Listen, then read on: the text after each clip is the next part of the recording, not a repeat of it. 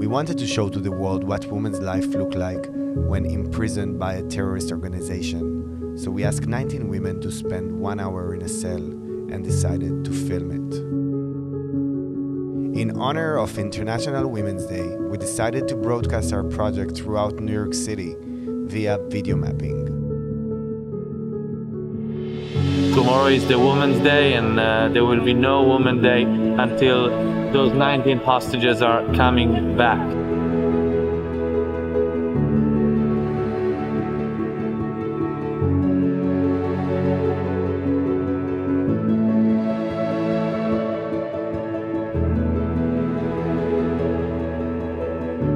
It's time for the world to understand that our women are in hell and they need to be brought home now.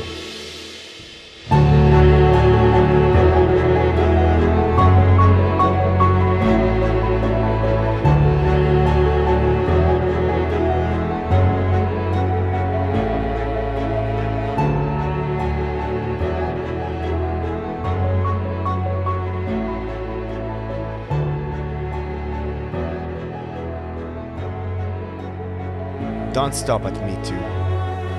Don't forget her too.